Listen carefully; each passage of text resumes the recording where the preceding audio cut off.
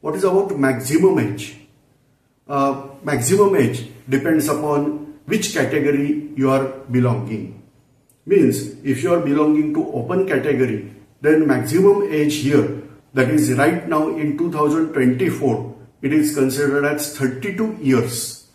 So if you are appearing for 2026 examination, then before 1st August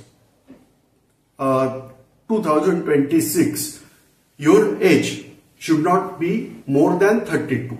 So this way upper age limit is 32 for open category. If you are belonging to OBC category, then obvious thing is that when you are saying OBC, you have to get certificate, validating certificate as well as non-creamy layer certificate.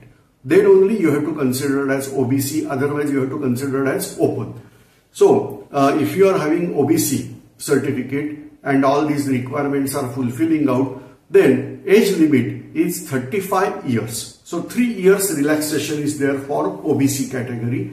And if you are there in SC category, SC and ST, then age limit, upper age limit is 37 years. So this is the age criteria for UPSC Civil Services examination.